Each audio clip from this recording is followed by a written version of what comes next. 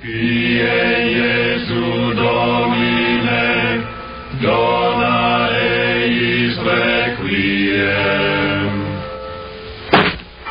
Pie Jesu Domine. Morning, everybody, and blessed Divine Mercy Sunday, the second Sunday of Easter, the last Sunday in the octave of Easter. The Easter season continues for 6 more weeks. Is that right? 3, 4, 5, 6, 7, 5 more weeks, I guess. 5, 6 more weeks, 5 more weeks, whatever it is. 6 more weeks, I think. Let's turn down Somewhere Over the Rainbow. Glenn Miller and his amazing orchestra. I was told yesterday sometimes my music is too loud. I would agree. I usually turn it down. Let's talk more about humility, because the real, most humble persons in all of creation is the Holy Trinity. And our biggest look in humility, of course, is Jesus Christ, watching the way he lives and acts. And one of the things about humility is not timid. That's a misunderstanding of humility that a lot of us as disciples kind of get into our minds, that humility is timid. Jesus is humble all the time, but Jesus acts with amazing confidence at times and boldness. And that's something we should be mindful of as we reflect on our own call to be humble. Because to be humble is ultimately to know yourself before God. Not just to know yourself, but to know who you are in relationship to God. You know, the dictum of know yourself is true. But for Christians, it's only know yourself in relationship to God. As a beloved son or daughter, as a disciple of Jesus Christ, as a vessel of the Holy Spirit.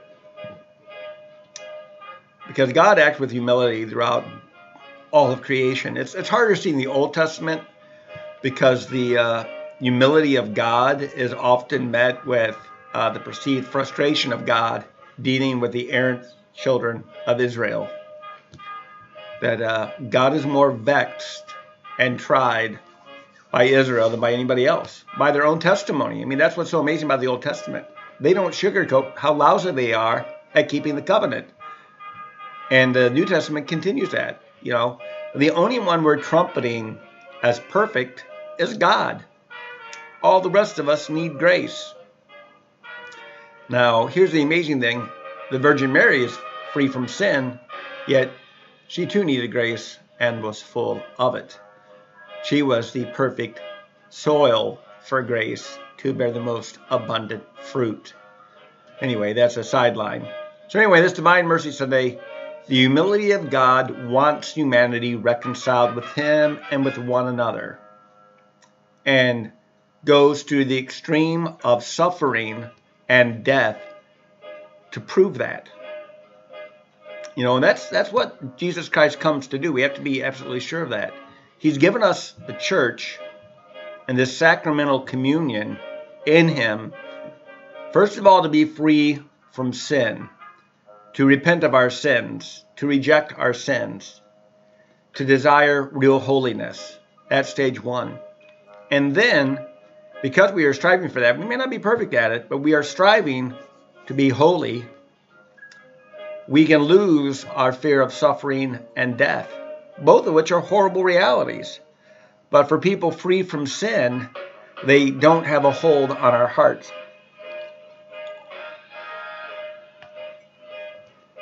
So that's something we want to be mindful of. Jesus comes, and you know, I've been preaching about it this week. Jesus is not known by his face. He's known by his actions.